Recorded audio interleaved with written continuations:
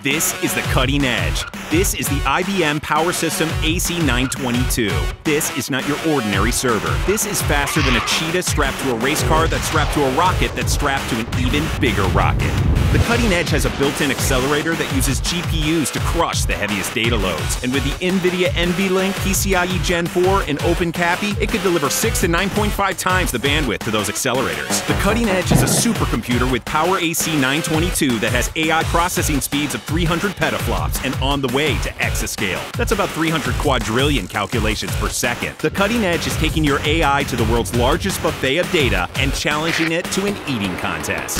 It boosts AI deep learning framework performance 3.8 times faster than x86, which makes enterprise AI smarter and more powerful than the competition.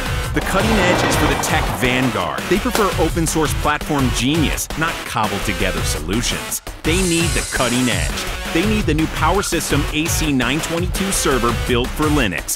The best server for enterprise AI, because anything else won't cut it.